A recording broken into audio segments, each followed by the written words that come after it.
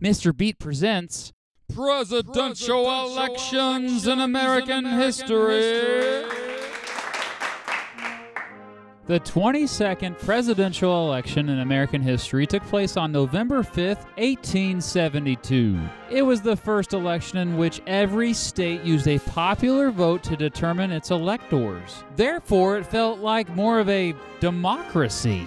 For the most part, Ulysses Grant remained popular during his first term as president, especially with the majority of Republicans. He got his party's renomination. However, some Republicans did not like him so much. For one thing, they didn't like how Grant had a lot of friends in his cabinet and ignored merit. A lot of his friends, as it would turn out, were a bit corrupt. As a matter of fact, Vice President Schuyler Colfax was tied to the Crédit Mobilier of America scandal, in which many politicians were bribed for actions favorable to the railroad company Union Pacific. It would be just one of several scandals tied to the Grant administration. After Colfax was implicated, the Republican Party decided it might not be such a good idea to renominate him, so they nominated Henry Wilson, the senator from Massachusetts, to be Grant's running mate instead. Still, some Republicans, like Charles Sumner, weren't satisfied. Sumner was sick of the favoritism Grant showed to friends and family, calling it, quote, Grantism. Some influential Republicans refused to support him and actually started a new political party called the Liberal Republican Party. Those dang liberal Republicans. They nominated Horace Greeley, a former representative from New York and a well-known editor for the New York Tribune, for president. A journalist running for president? Crazy! They nominated Benjamin Gratz Brown, the governor of Missouri, as his running mate. Now here's something interesting, a fusion or cross-endorsement nomination. The Democratic Party also decided to nominate Horace Greeley for president and Benjamin Gratz Brown for vice president. They even adopted the liberal Republican platform, showing that they were cool with Reconstruction policies. Really, though, the main reason why they decided to go with the liberal Republican nominees is because they wanted to take down Grant and knew by nominating different people, it would just split his opposition. How about some third parties? Well, there were at least 3 new ones. The Labor Reform Party tried to nominate a couple fellows, lawyer Charles O'Connor from New York and Supreme Court Justice David Davis, awesome name, from Illinois, but things just didn't work out. It was kind of doomed from the start. Meanwhile, there was the Prohibition Party, which was formed to oppose the consumption and sale of alcohol. James Black, who founded the party and was a big temperance activist,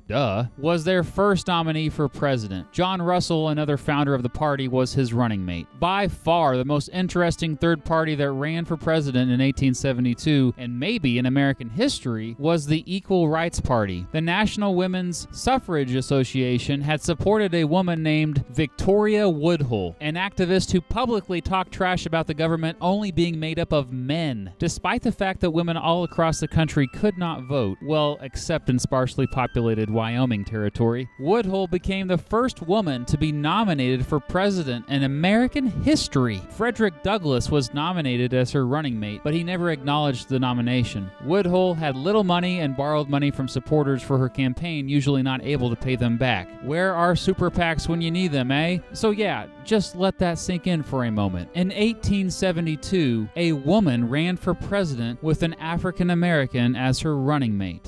The 2 frontrunners, Grant and Greeley, were aggressively attacked. Grant for the corruption in his cabinet, and Greeley for being an eccentric guy for his support of spiritualism, aka communicating with the dead, vegetarianism, prohibition, and socialism, all radical ideas at the time. Greeley had a rough campaign and had the misfortune of a long history of positions published in his newspaper that opponents could just nitpick. Even his own supporters were disappointed with him. On top of that, his wife died right before the election. And here are the results. Ulysses Grant easily won re-election, receiving 286 electoral votes and 55.6% of the popular vote. Horace Greeley received 43.8% of the popular vote, but, he died.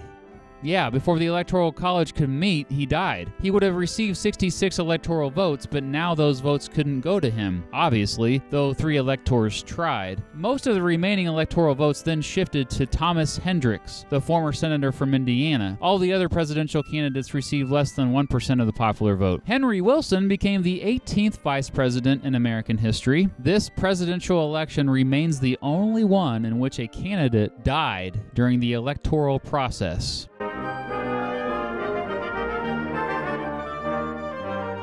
I'll see you for the next election, buddy.